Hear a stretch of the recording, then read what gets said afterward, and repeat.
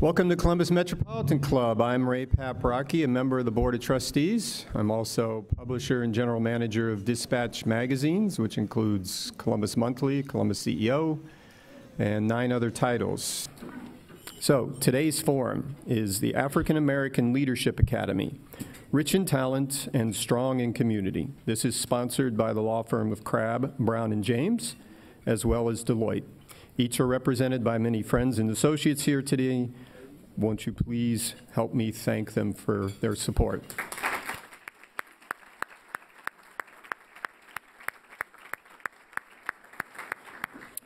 Now, let's welcome John McEwen, Managing Partner at Deloitte, to introduce our forum and speakers. John?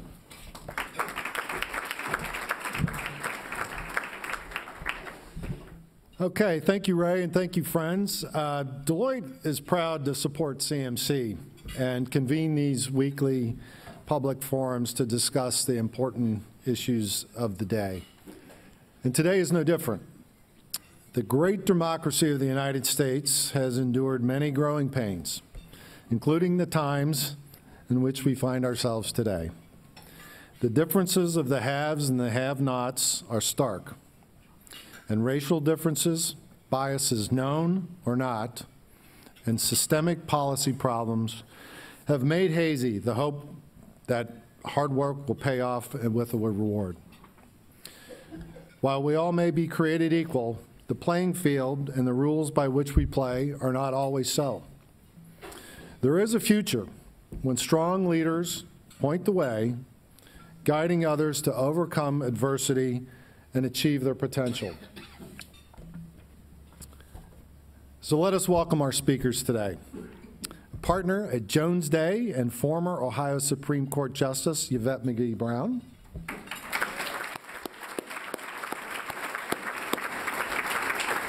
The best smile. President and CEO of the Columbus Urban League, Stephanie Hightower.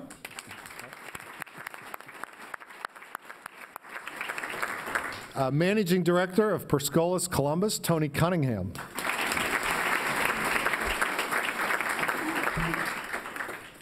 And our host, President and CEO of RAMA, Inc., Wright. Mo? Thank you, Mo. It's all yours. Thank you. Well, good afternoon. It's a pleasure for me. I get to have 2 of my families together.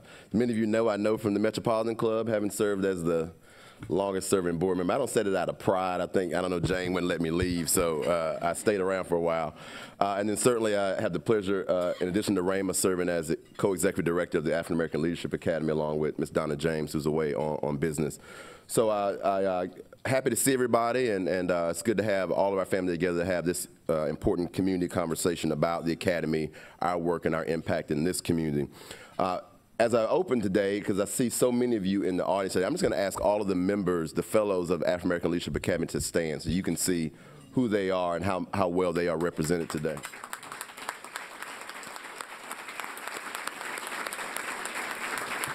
Very good, very good. And we also have members of our advisory board here. If they would stand just to make sure they are also recognized. Thank you for your leadership. I get a chance to work alongside these dynamic leaders each and every day. As we start the conversation today, I want you just to imagine with me for a second. Let me pique your imaginations. Imagine you're working at a major law firm or a major corporation downtown. After years of staying late, working hard, leading well, and developing the confidence of your colleagues, you get the promotion. You're now on the senior leadership team. Or perhaps you've been tapped to lead a major nonprofit in our community, or to set up a new initiative in our community from the ground up, or asked to run for elective office, or to take the entrepreneurial leap. It all seems exciting, right? Now imagine if you're black or African American in this community. What sets into your mind? Do you ask yourself, are you ready? If what got you here will keep you there? How do you deal with the pressure?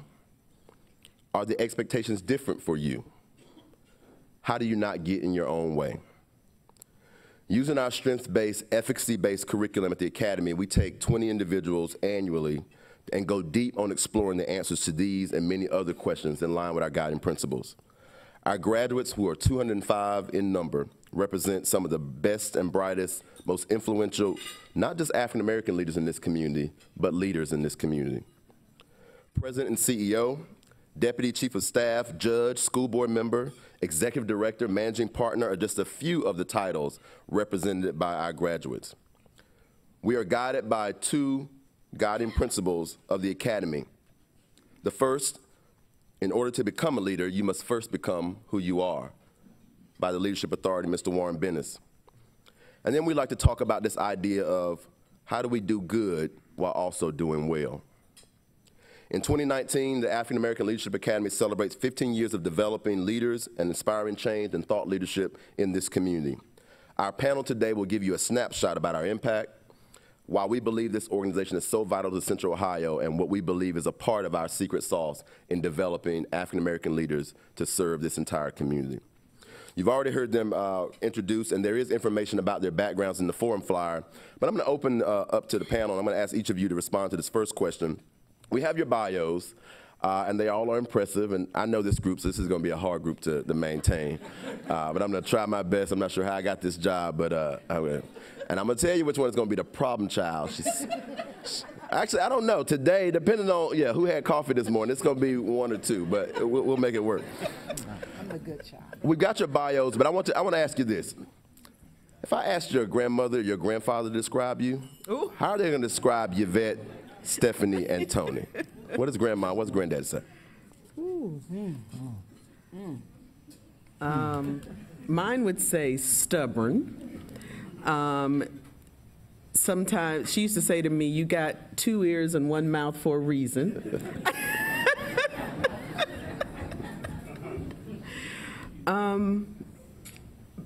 But I think she would say hardworking, and yeah, I think that's what she'd say. Okay. Stephanie? So there is the African-American version of this. And there's the majority community version of this. So I would say she would say hard-headed, definitely loud, and energetic. And which version was that? We'll come back to it. Toni? So I am my mama's only child, as you know. And so I think that they would say loving, caring, and also just really, really hardworking and wanting to do good for everyone, putting myself last. Very good, very good. Yeah. So let's jump into the conversation. Yvette, I'm going to start with you because you serve as chair for this entire time of the African American Leadership Academy Advisory Larry. Board. Well, we're going to get a chance to talk about him too, right? But you also have been at the table from the very beginning, 15 years ago. Talk about who was at that table and talk about what the conversation was when this idea about AALA came up. So it's really interesting to see where we are today. It was 16 years ago, actually, when Larry James and Donna asked me, Janet Jackson, and Don Vickers, who was then at the Jefferson Center, asked us to dinner. And as we were having dinner, he said, we need to come up with a way to replicate ourselves. He said, every time the phone rings for a black leader, they call one of us, and we're tired. And so we have to have a way to create more black leaders in the community and to get the majority community to see that there are other people who can lead. It's not just the 4 people of color sitting around this table. And so it developed from that initial conversation, really with Larry just driving it relentlessly. He went around to companies. I think our first sponsors were L Brands and Nationwide, and there may be 1 or 2 others, but he went around to them, asked them for a small investment, and with Donna, really, she was the gem. Donna and Bo Chilton initially started designing what the curriculum would look like, and we were off and running. And really, the goal is to pick people who are in that mid-career, that 30 to 40 range, who are looking for their next up. But we take them through a very rigorous application process because we we want you to define what you see as your own leadership potential, because a lot of people see leadership as just getting their name in the paper or having their picture taken, and it's so much more than that. And it's been really a pleasure to watch this academy go from its first class to now its 15th class, and watching the young people who have just really moved forward in their careers. You'd be amazed at just the leadership positions our fellows have moved into after really doing that deep dive and understanding what may have been getting in their way. Yeah, yeah. Toni, I'm going to come to you next because you were a part of the best class of the academy. Absolutely. Class 2, that was my class. Class 2. We made all the mistakes with class 1 is what you're saying? That's exactly what I'm saying. And then, you know, there's a famous song that says, "It takes two." I don't know, yeah. Anyway, Toni, so talk to this audience who are not familiar with the academy. Who are the academy? Who are the members? What's the profile? What does it mean to be an AALA fellow? So it was pretty amazing to be selected for the opportunity. And when I looked around me, I found individuals, some that I knew and some that I didn't, who were doing some amazing things already. They were already blooming where they were planted. You know, they were already making moves and getting some things done. And we sometimes would talk about, man, we would love to get to know the Stephanie Hightowers and the Yvette McGee Browns of the world, and engage with them and find out how they did it and what were they doing. And so I think there were a lot of curious folks, a lot of highly motivated people who were very driven, and also the common theme was they all wanted to give back. Many of us were already involved in some sort of service capacity, whether we were volunteering or running programs and different things in the community, helping out nonprofits. So we already had that lens, and so it was just amazing to link up with folks who were like-minded and then go through this journey of self-discovery with them, and then to make these lifelong friends, and now to see where even my class is now. You know, Mo and I were part of class 2. I couldn't believe that, like 2006. And so to see where many of us are now is just amazing. Yeah. Stephanie, I'm going to come to you as certainly as President and CEO of the Urban League and also a member of our advisory board. You're really at the forefront of issues of disparity and access and diversity and inclusion in our community. Why is an AALA important in Columbus? Why do we have this need? Sure, and thank you all. Let me just say thank you all for being here today. Just looking out and seeing the sea of people of color engaged in this conversation, I think is really important. So just thank you for being here. Here's why I think it's important, and I want to go back to a little bit to that initial question that you talked to, or you asked Yvette about, and how this whole thing came about. So, you know, you'll probably continually hear Larry James's name, as many of us call him the Godfather in our community. Not that Godfather that's on TV right now, right? He can be. But there was a time when I had a different journey moving through this community, because I came from Ohio State, being an Olympic athlete, having those connections from The Ohio State University. It put me in positions probably a lot faster than normally I would have been put in. However, I didn't have the benefit of an AALA, and so when I started approaching and looking for mentors, basically Donna said, "I can't deal with her, Larry. I need you to take her." And Larry said, "'Cause you're a little rough around the edges." And so Larry volunteered to take me on as from a mentoring capacity to help to guide me and help me to begin to navigate. So I share that with you to say there was a time when there wasn't a program like this, and so for those of us who had the benefit from our relationships of being engaged in different aspects of the community, we were there, we were fine, but what you didn't have was those people helping you, talking about disparities, talking about equity. How do you bring up that next generation of African Americans? As the Larrys and the, you know, at the time, and I can go back, the Jerry Hammonds and those people, Warren Tylers, were getting ready to pass the baton. It was one of those things where, who are we passing the baton to? And then I felt like there was nobody passing the baton. And so when you look at what's happening in our society right now as it relates to economic mobility, when you look at the disparities around housing, housing. When you even look in the boardrooms today and you look in the C-suites in this community and you do not see people of color, or when you look at the boards, especially with nonprofits like mine and with Toni's, and you do not see African Americans of senior status that are sitting on these boards to help us, to help navigate in the corporate community, you see more and more why there is a need and why I am not only committed to, but a strong proponent of making sure that we have programs such as AALA that can help empower that next generation of African American leaders in our community.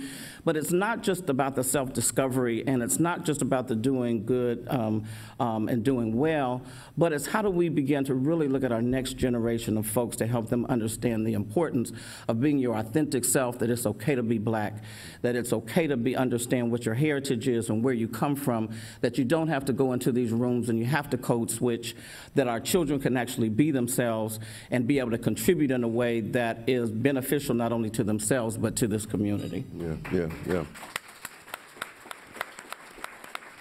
So I want to stay on that theme just for a second, because one of the things we talk about in the Academy is, so we ask the fellows at the end of their journey to give us some reflections. And so recently we were having a conversation with the last class, and they were talking about kind of what these seeds of growth they had experienced over the last 9 months. And one of the fellows asked a question. She said, we're talking about our growth, but she said, we're not having the conversation about what's wrong with the soil that these seeds are planted in. In other words, what needs to happen in this Columbus Central Higher environment so that really African American Leadership Academy doesn't need to exist, or the things we're talking about, what needs to happen? Because the folks that are here are representing organizations who may be looking for, wanting to do, how do they cultivate Black talent? How do they keep and retain Black talent within their organizations? What do organizations need to start thinking about in order to make sure the soil, that environment is right for our community to really thrive within their organizations? Any thoughts on that? Well, one, I think they've got to look at their own organization. So if you're looking in your boardroom, if you're looking in your senior management team, if you're looking at your staff meetings, and there are no people of color sitting around the table, that's something that needs to be cured. Because the reality is your customer base is becoming increasingly people of color, and even from a business standpoint, you need to have viewpoints of people that don't look like you. So I would say everybody has to do an audit, not just looking at the diversity numbers on, your macro monthly personnel spreadsheet, but look at the rooms that you're in. When you're making critical decisions, are there people in there who reflect the rich diversity of this community? And then all of you have training programs where you can start to give people opportunity. I often say to our young lawyers, who's talking about you when you're not in the room, right? You need to make sure that you are sponsoring people of color. The woman who became the CEO of Xerox, I love how she tells this story. She was an engineer, a Black woman, and she just happened, they were having a staff meeting, asked the president of the company a question and kind of debated with him on the question, and then he later pulled her aside and he said, I want to meet with you. And he is responsible for giving her tough love sometimes, and that's the other thing we all got to listen to. Sometimes people are going to tell you things you don't want to hear. And if that person's sitting in the C-suite, pay attention, because they're telling you that for your own good. But she talks about how he gave her lessons on professionalizing her wardrobe, how she was showing up in meetings, how she asked questions so that people could hear her and not immediately turn her off. And she went from being an engineer to being the CEO of Xerox. And so each of us within our spheres of influence have the ability to do that so that the soil in our organizations is fertile for African American and Hispanic leadership to grow up, and then that will change the community. Good. Yeah, I also think, Mo, I think about, too, retention, right? And so the organization I'm in, we train a lot of people of color and offer them the opportunity to get their first tech position. And we've had some of our graduates go into these organizations and not stay. Not because they couldn't manage the work, but because the equity and inclusion piece was not cultivated or taken care of in the organization. And so it's one thing for the CEO and others in the top to say, we want this and we believe this and we want diversity. It's another thing to make sure that that message trickles down to the leaders in every level of the organization and what will and will not be tolerated, and what are some of the inclusive things that we've created so that people feel they can show up and be their authentic selves, they can contribute, and then they want to stay. It creates creates loyalty. It creates this ability for me to grow someplace. But right now, I think we have some serious challenges around equity and inclusion that need to be discussed just as much as diversity is discussed. Because it's great to bring them on. It's great to say, I'm not going to look at the slate if there's not a diverse slate. But what happens to that person after new hire orientation? So that's my question, because that's where I've seen it fall off. Very good.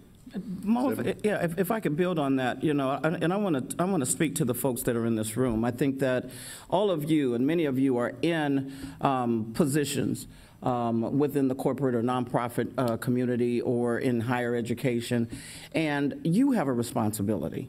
It should not just be us expecting folks from the majority community to be responsible for talking about equity and inclusion or talking about diversity. You sit in your seats now because there was somebody else that helped you to get there, and I think sometimes we forget about that. We think around, I can think around and look around this room from, you know, the Yvettes or from the Larrys or from the Janet Jacksons, who we went and talked to, who helped us get in those rooms.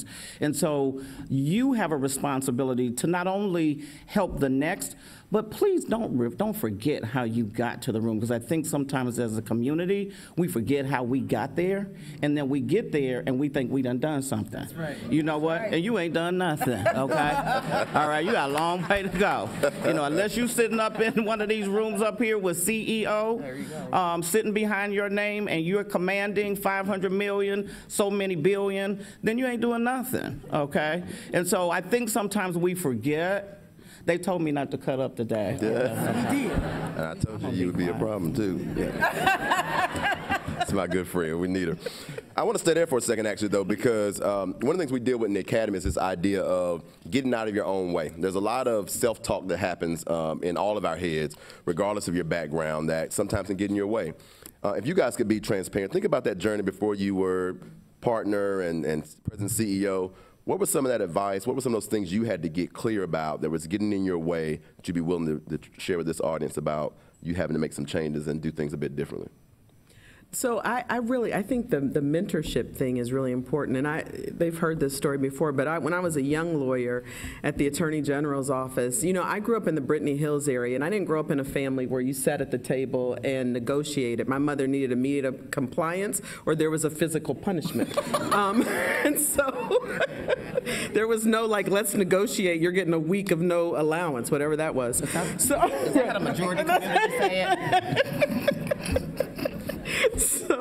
So when I went to work, again, first gen, right? I'm in the Attorney General's office, and this is where the value of having senior people, and this was a person from the majority community, because I took every criticism or all feedback as criticism, as negative, because in my own head, I was thinking they were saying I didn't belong here, that I wasn't good enough to be here, because I had my own insecurity issues where the reality is I was 25 years old. I just graduated law school. I didn't know how to be a lawyer. Nobody does. And so you're going to get feedback. And so what happened with me is when I had a very loud disagreement with my section chief, so loud that my secretary came and closed the door.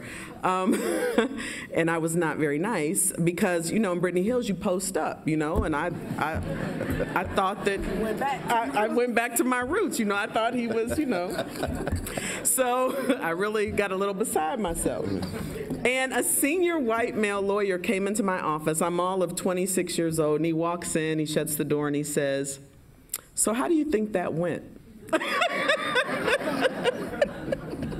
And, you know, I'm still mad. I'm still all emotion. And he said to me, "Let's talk about what you want your future to be." He said, "Because if this is your response, anytime you get upset, this is where it ends for you." He said, "But I'm not saying you didn't have some valid points, but that is not the way that you raised them." And so he started taking responsibility for smoothing off those rough edges, teaching me how I needed to deal with things that I saw as negative, because they were right, his comments, if I'd taken any time to process them and not just responded viscerally. And so having those people It's two things: having those people that are willing to say that to you, which in our litigious age becomes less and less, and you having the willingness to listen to them. Because people are going to help you, but you have to be willing to listen and be introspective. One of the things that Warren Bennis always says about becoming a leader is that you have to be honest with yourself. You have to be willing to look in the mirror and see those things that you do well and those things that you don't do well. So it really is being open to that two-way feedback. So I still post up from time to time. See, I wasn't going to say In my work that I do, you have to post up a little bit. No, I shouldn't. Okay, Larry, I'm not going to cut up no more. Anyway, so, you know, I will say this. She does. No, my staff was looking at me like she posts up. She does post up. You know, I think what we have to take a look at is everybody's journey is different. And depending upon the work that you're in, it's how do you take that criticism? How can you still be your authentic self? I'll give you an example. When I got ready to run for the school board is one of those positions where you have to be able to post up just a little bit based upon the constituency group you're talking to, based upon the chaos that is at that table and people that you're dealing with. So I had people when I got ready to run for school board who said, you know what, you got to take those braids out of your hair, okay? I was married at that time. I was in an interracial marriage, and so they said, you can't have your white husband on any of your posters or any of your information sheets because we have to deal with the racism and everything that just comes out of there. I said, first of all, I'm not straightening my hair, okay? I am maintaining my braids. And there's going to be certain things about my personality and my messaging that I still feel I have to be my authentic self in the community that I'm going to be serving and who people that are going to be able to listen and hear my message. I still have to present myself and be authentic in that. So I think what we have to take away from this is, based upon, I agree exactly with what Yvette said, because there are certain circumstances and certain environments where even at 60 years old, I know that I cannot be my authentic self, and I realize that. But you do have to be willing to listen to that feedback. You do need to understand the environment you're in, your audience, and this is going back, and I said it earlier about the code switching. It's still important that we have to be able to do that depending upon the environment that you're in so that you can be successful. But listening and hearing and that mentorship, and I'm going to go back to that and underscore it, it is so important. But always remember that there can be 2 or 3 voices of that mentoring to help you. It just doesn't have to be one way because all of our journeys are different. And I think that's one of the benefits of AALA because that helps to point out your journey might be different from somebody else's, your personality might be different with how you deal with things, but it's important that you recognize and know who you are so that you can be successful. Can I just add before Toni speaks? I mean, what she said there about when she ran for office, she was willing to lose because she was going to be who she was.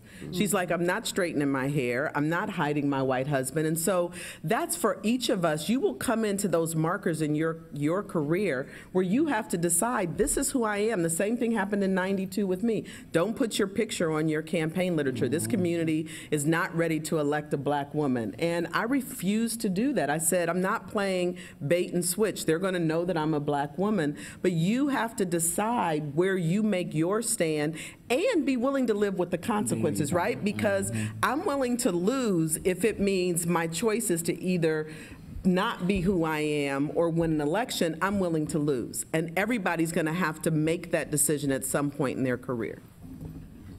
Awesome. So first of all, I need to stop and say I'm having a moment, because I remember being one of your drivers in your very first campaign, right? So I'm still trying to figure out my life, don't know who I am, but I'm driving Yvette McGee Brown, and I was driving a Hyundai, and she told me to park down the street because the AW workers, the UAW, yeah. I had the UAW, and I had a foreign car. And so she told me, drop her off and park down the street and come back. And I kept getting hit on by those men who were like, oh, you're the prettiest driver she has. Oh. And then I'm sitting here with Stephanie Hightower, and we had a group that one of my girlfriends spearheaded, Takesha Shepherd Cheney, called Black Women's Collective.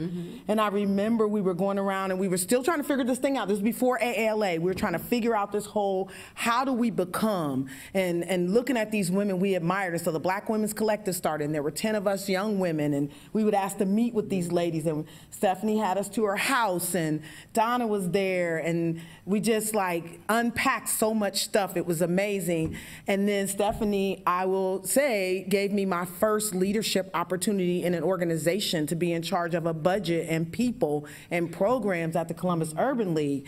And so I'm having a moment because I'm sitting up here with them. That leads me, thank you. So that leads me to what I think we all have struggled with, which is the imposter syndrome. And so when you talk about what's going on in our head and how do we unpack that, I think the Academy is huge for that because everybody suffers with it. Black, white, red, yellow.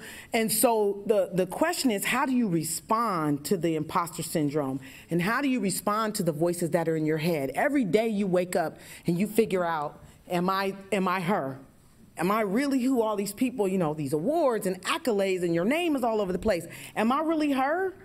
Or today, are they going to find out there's a clink in my armor? And you got to go into work and still be her.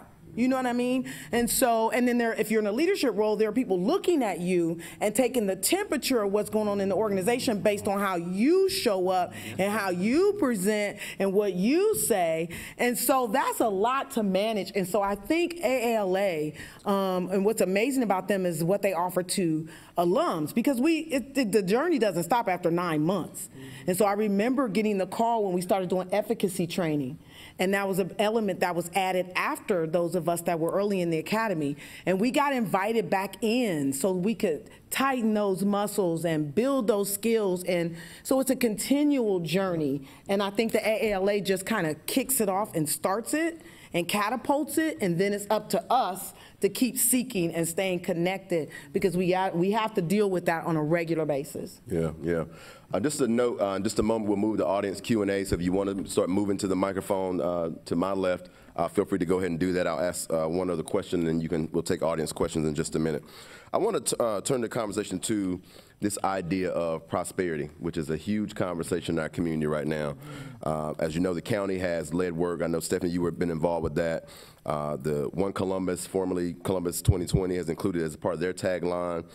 When it comes to prosperity for the African-American community, is it prosperity for all? And what should be our role in driving that conversation locally to make sure that folks who look like us are a part of that equation? This is you. I will say, you know, this one is it's complicated for me. I will say, based upon where the I'm trying to be diplomatic here for a change. The intentions are good. Let me just say that the intentions are good. I think there's still a lot of work to do, Mo, as it relates to really making sure that the total community is actually included in this whole idea of prosperity for all. When you look at in the African American community, the infant mortality rate that still exists. When you look at the number of evictions going on in this community, and we have one of the highest rates in the country. When you look at the number of African American women who are homeless with children, we are 3 times the rate of the national average. When you look at what redlining has done in the African American community, and you look at our neighborhoods that still do not have businesses there, you have food deserts that are everywhere. There's a lot of work that needs to be done. So You know, and you also look at, from economic mobility, you look at economic disparities. I mean, those of us probably in this room, we're doing okay, but you have a bunch of folks in our community, guys, who are not doing okay.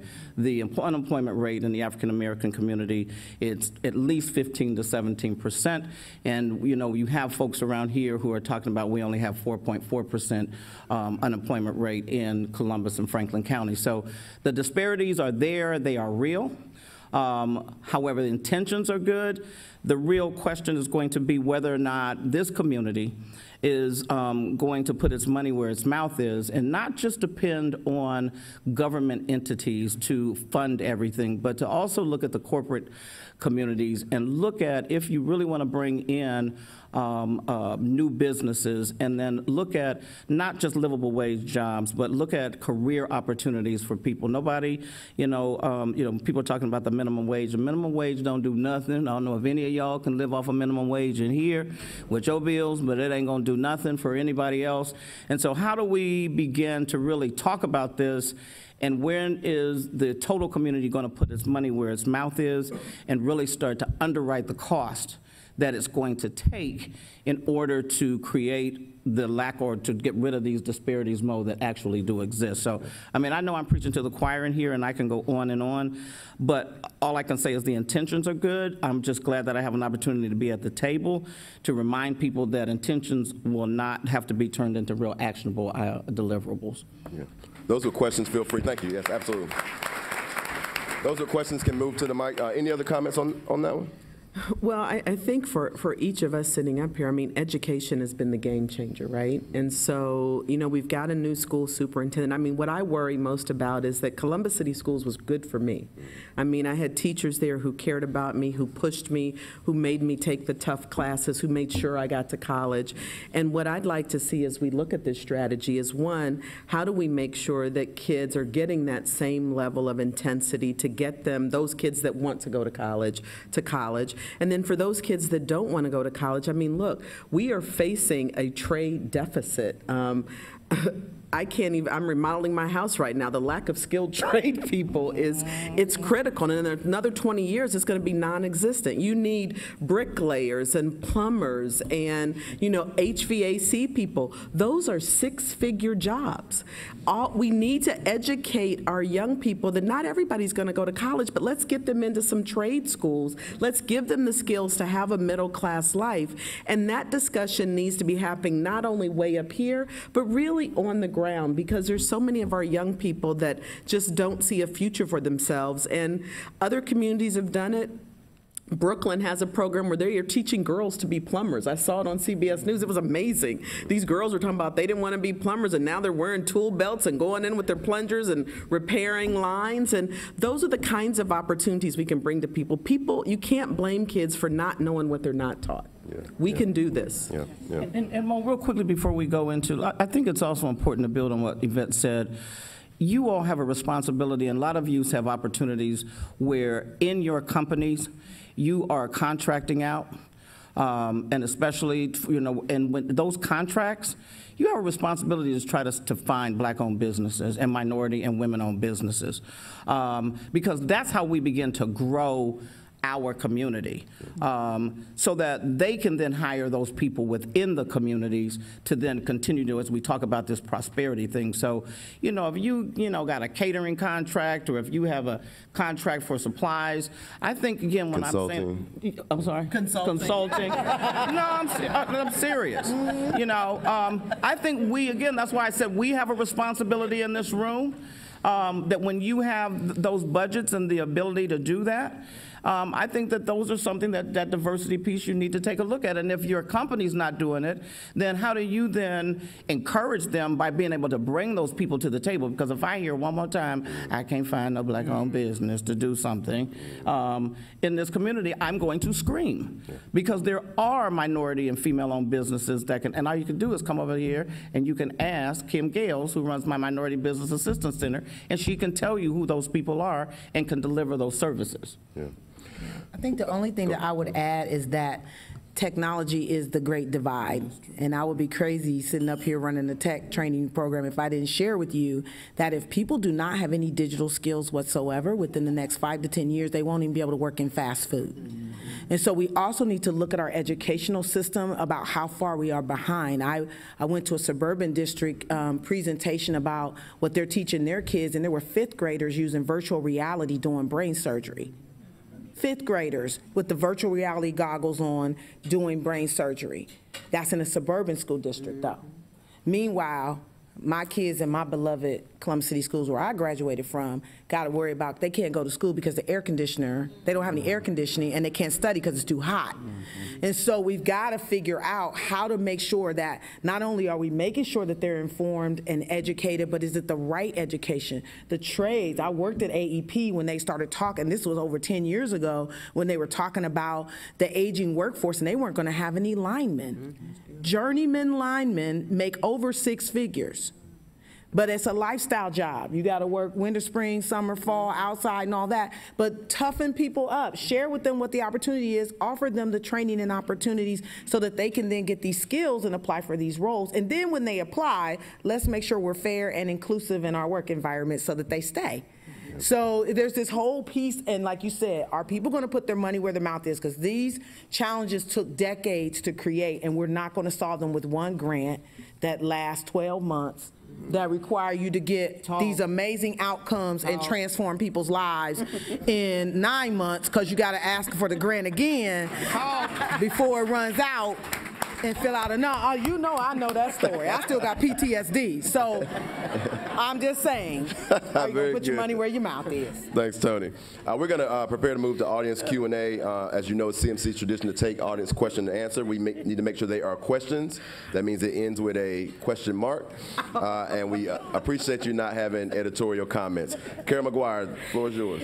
Well, thank you very much. I'd like to compliment and extend gratitude for this terrific panel.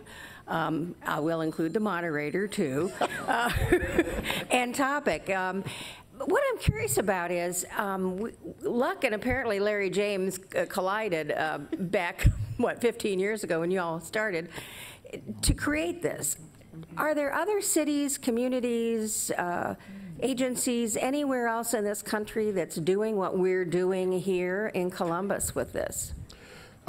Carol, not many, and we often talk about at our advisory board meetings, what is the secret sauce that Columbus has that makes it replicable in other places? I can tell you the good news is that we have actually former fellows who really just as of yesterday reached out in Oklahoma, of all places, to think about this model and bringing it to that community. So we are working, and I think the role that AALA is going to play is making sure the model is strong. How do we actually partner with other cities, make sure they have the philanthropic support, make sure they have the willing cadre of leaders in that community that are really going to go to do the deep dive and work. And so we're inspiring a lot of folks to think about it. I don't think we're there yet, but I think the model has a lot of traction, and we're going to see some growth in the next few years. So I appreciate the question, Carol. Thanks. Just name and organization and state your question. Hi, my name is Kimberly Mason. I'm running for Columbus City School Board of Education. My question is, in reality, sometimes when I'm coming to the tables in my day-to-day work, ageism is present. And so I wanted to know, how have you dealt with that in the sense of either A, somebody feeling like you're trying to age them out of their current role, or B, that you're not knowledgeable enough in the current role of what you're doing? So I was elected a judge when I was 32, and so I had a lot of that. I think my response has always been to outwork and be better prepared. I think that, when you are young going into rooms, one is I think you go in understanding that you're young, but two is to make sure that you're prepared and that you communicate in a way that does not give away your youth, right? That you are able to carry on the conversation with the people in the room. Being on the back end now. I have a lot of young associates who think it's time for me to move aside.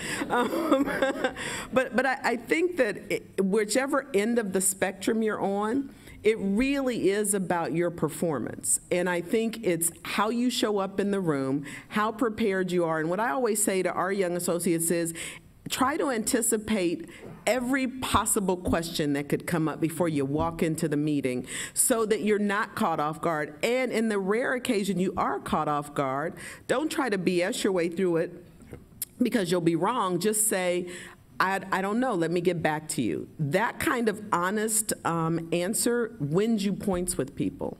And I would agree. I would say, you know, I'm always at this point in stage, you know, I don't want to be out until 9 and 10 o'clock at night. I would love to be able to have somebody else join me to do that. But let me underscore, and I think it's really important what Yvette just talked about, being prepared. That is so important. And I find sometimes with young people, there is this entitlement attitude. With a lot of our young folks. I went to grad school. I know, I'm living with one right now. He knows more than me, but anyway. But I think there's this entitlement piece that because I have this education that I know, that's why I think it's important. The mentoring, the listening to feedback from people is important. And you know what, it's okay to go in the room and not say anything. Mm-hmm. Let me say it again. It's okay to go in the room and not say anything. Yes. But to be able to listen, I think is so important. And I think that's some of the things that are missing with a lot of our young professionals when they come in the room.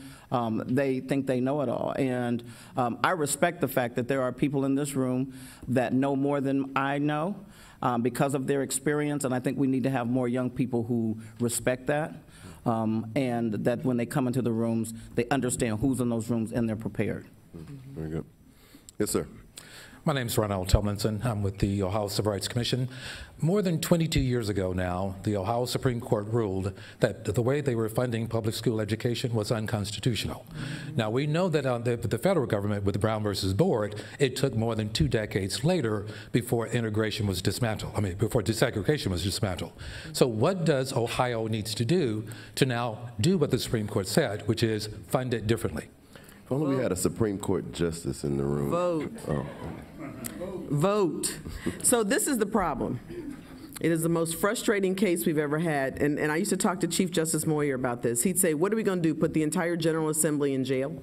Because the only way the court enforces its orders is through contempt powers. And so when the General Assembly ignores the court's order, the court's recourse is to find somebody in contempt, which they're not going to do, particularly when you're in an all one-party system. So I think that what people have to do is vote. I mean, don't just listen to what people tell you during an election year. Watch what they do. And the resources that are allocated, the way that we continue to rely on property taxes is not a fair way of funding schools. And we need to look at saying that when we say that children are entitled to an education, what does that mean in terms of investment? We continue to cut tax dollars for people that don't need tax dollars cut, and we continue to not invest in schools that need them most. Now, I will give Governor DeWine credit. He has done a disproportionate investment in urban schools, and he made some of the suburban schools angry when he did that. I think we've got to have some bold leadership that says the kids going to school in poorer communities come with a host of communities. I remember David Baker saying this to me once where he was talking about the inner city schools, and he said, if I took your kids and put your kids at Pilgrim Elementary, they do fine because they're coming home to you. And you're going to make sure they get their homework done, they get a good night's sleep, you know, they're getting food to eat. And so what we've got to be honest about is it's not just the location of the school, it's all of the other things that contribute to these students not being able to come in prepared to learn. That's good. That's good. Yes, sir. Cornell Bradbury Company, Operation Warm. Also, I'm an AALA nominee as well. First of all, there's a wealth of knowledge up there, and just we appreciate you guys for just taking the time to come out. My question is really, I guess, basic. So I work for, like I said, Operation Warm. I'm the first African-American executive that they hired. And right now, I was wondering, what kind of advice would you have on creating, you know, methods or groups that can encourage supplying jobs for African Americans?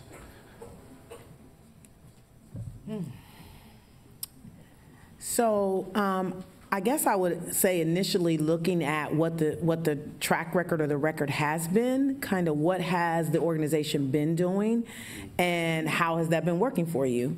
And if you determine that it hasn't been where it should be or what it needs to be, or there's just opportunity, then really being strategic about how you introduce something, maybe getting a team of advisors together to talk it through, to say, here are our opportunities, here are our assets, and then how can we bring something to bear that is strategic, that people could really buy into, because you're gonna have to push it. If folks haven't heard this before, like you guys, we need to really focus on X, Y, and Z, then that's change, right? So you gotta do some change management. And so I think getting like a team of folks that either have gone through this process in their own organizations or even maybe in the midst of it, because that brain trust coming together to help build some strategy that you can take back to your own organizations is better than you sitting somewhere trying to think of it yourself. Gotcha. And so just lean on the folks that you have available to you to support building a strategy. Gotcha. Thank you. So I'll ask Emmett one question to give it back to Ray. So just, we're talking about 15 years. What does this 15-year milestone mean for this community? 15 years of African American Leadership Academy, still doing well, so much more work to do, but what does it mean to you personally, and then what's the work ahead need to look like for the Academy? I'll start with Toni. So personally, for me, it means that there are 205 individuals out here in this community that if any organizations, corporations, or others are looking for folks to step up, to join your boards, to join your corporate boards, to take over initiatives, major initiatives, lead the charge in trying to figure out some of these systemic challenges that we have. The AALA has 205 graduates who stand ready to support and to step into those roles. Going forward, I love the model that we have where fellows get to nominate the next group that comes in, because we talk to our peers and those that come to us for mentorship, and we know, ooh, let's put you forth, and your opportunity should be to go through this academy and have this amazing experience so that you can figure out who you are and then what your strengths are and where you want to plug into this community. So I think it's important we keep this going, because we can keep the pipeline flowing full of individuals who are prepared to take the next step. Any other comments on that? And we'll get one other Q&A from the audience. What it gives me enormous pride, because following up on what Toni said, we see our fellows in every company in this community, and I have watched them. I feel like they're proud mom, right? I've watched them just catapult to the next level of leadership, and it is really, I just think this community, Columbus has something special. I think AALA is adding to that specialness, and what I'm excited to see is when we get that first African American leadership fellow into the CEO spot, because I think it will happen. I think it will happen. I think we have positioned people to really lead this community in a variety of different ways, from government to nonprofit and from the corporate sector. Very good, very good. Take one last audience question. Thank you so much for carving out time for my question. My name is Shakira Decree. I am one of the faculty members at Columbus Academy, and we brought some of our African-American ninth graders with us. Oh, awesome. And yes, and we are just so proud that they are with us today, first of all. Yes. And that they wanted to be a part of this. So I am really just thankful for this conversation, and that the students have an opportunity to be a part of this discourse. I think that's very exciting. I would ask you to, and I'm a therapist, so excuse me for this therapy type question, to consider speaking to your younger self and looking at these students who are here and just how they are trying to maneuver their way. First of all, it's a predominantly white institution.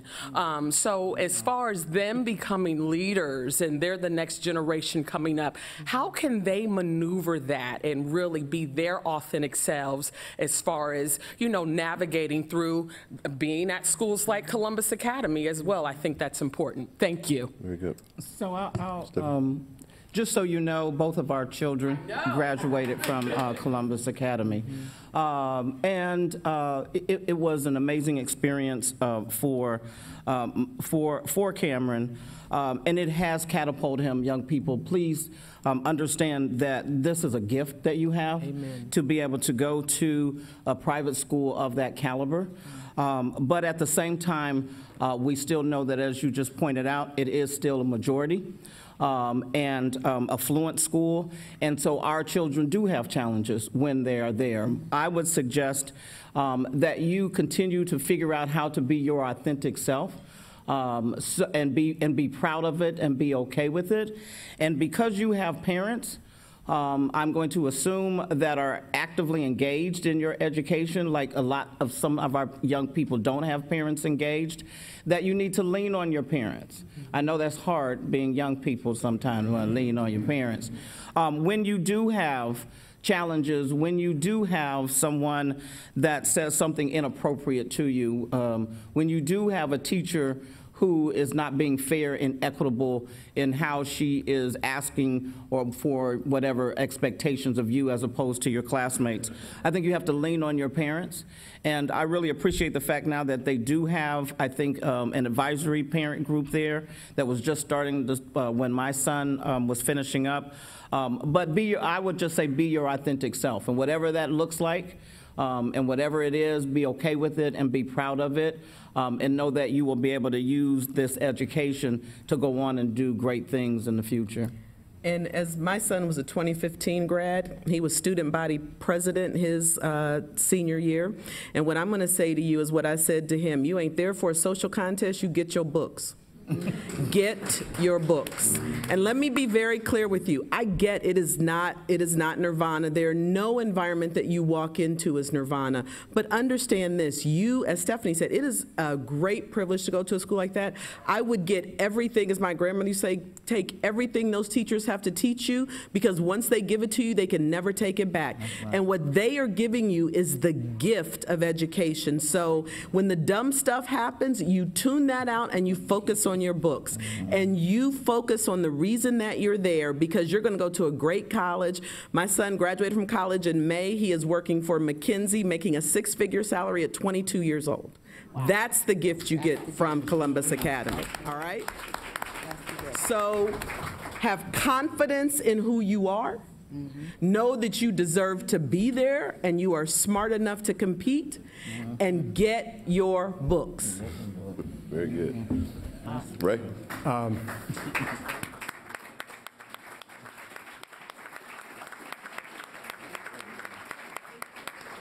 I would just add that whatever Yvette says, you should listen to.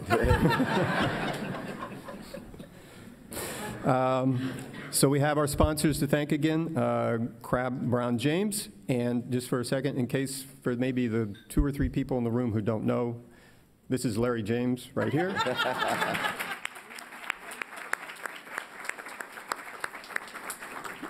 Donna's not here, so we would have just honored her even more so.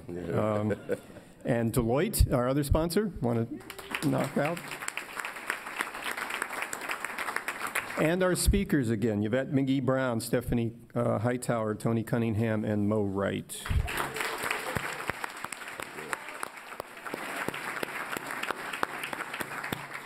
And thank you for being here today and engaging in this conversation. And we look forward to seeing you next week. Thank you.